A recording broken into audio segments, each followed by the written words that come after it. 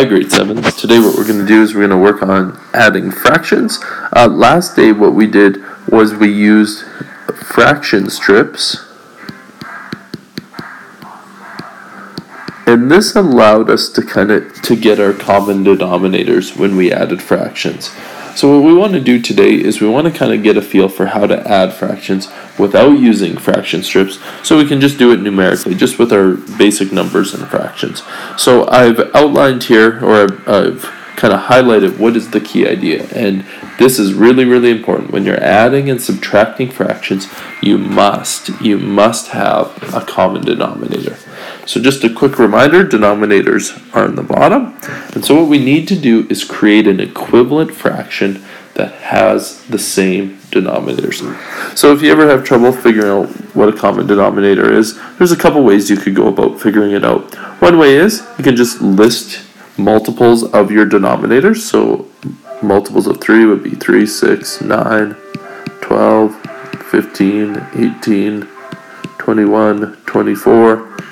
You could do the same thing with 4, 8, 12, 16, 20, 24, and these go on and on. So you can see right away our lowest common denominator, the smallest one, you can see is 12, but also numbers like 24 would also be a common denominator, same with 36, there'd be 48 and others going up. You can really choose any of them, but it's usually easiest if you pick the smallest one. Okay. So in this case here, what we want to do is we want to write our fraction 1/3 as something over 12. And we want to write 3/4 as some number over 12 as well. Okay. Just a quick little tip, and I'll just write this here. If you're ever struggling to figure out what a common denominator is and you don't want to list just all these multiples, you can get a common denominator by simply multiplying the denominators together. So all you have to do is simply multiply denominators. So for example, in this case, 3 times 4, those are my two denominators, is 12. So we could use that. That would be a common denominator that you could use. It might not be the lowest one, but it would still work for what you're doing. So our next thing we need to do is we need to do this. What number times 3 gives me 12? And you can see that's 4. So what I need to do on this side is to keep this an equivalent fraction. You have to multiply the numerator by 4. So 1 times 4 gives me 4. So 1/3 is the same as 4/12. Same thing over on the other side.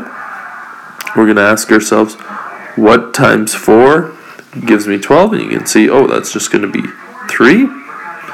So therefore, to keep this equivalent, I need to do the same thing to the numerator. I'm going to multiply it by 3. So 3 times 3 is 9. I'm going to just put an equal sign here, and we're going to just keep working down. When you're adding fractions, here's the important thing. Your piece size is 12, so you're going to keep your denominator of 12. That tells you how big the pieces are. And then all you do is you simply add numerators.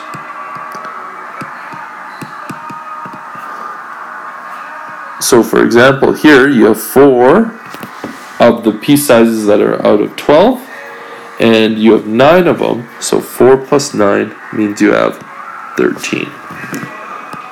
Now, I would always encourage you at the end, you should write your fraction in lowest terms. So ask yourself, can you divide these numbers by any number? In this case, you can't, but you could write this as a mixed fraction, which I think would be a good way to leave it. So you can see 12 goes into 13 one time, and you have 1 left over out of 12. Okay. So that's an example of adding a fraction. Let's roll to the second example here. We have 5/8 over 1/4, or so 5/8 plus 1/4. So what we're going to do here is, first thing we're going to do is we're going to look for a common denominator. Just a reminder, you could use the multiplying trick, like 8 times 4 is 32. That'd be one way to get a common denominator. Might not be the lowest. And in this case, you'll probably recognize, 4 has multiples of 4, 8, 12, 16. 8 has multiples of 8, 16, 24. Hey, look, 8 is common to both. So we can actually write these out of 8. So this is what we're going to do. You can see 5/8 is already out of 8, so I don't even have to change anything. It just stays as 5/8. But 1/4, I'm going to have to do something here. 1 times 4 gives me 8. Answer is 2. So therefore I need to multiply my numerator by 2. So 1 times 2 is 2. Now last step here, and just put some equal signs here. We keep our denominator. It's really important. When we're adding fractions, the denominator tells us how big the pieces are. And our pieces, our cakes, are divided up into 8. So we're going to talk about everything being divided into 8. So we keep the denominator. And we go 5 plus 2 is 7. Good. There's some quick examples for how to add fractions.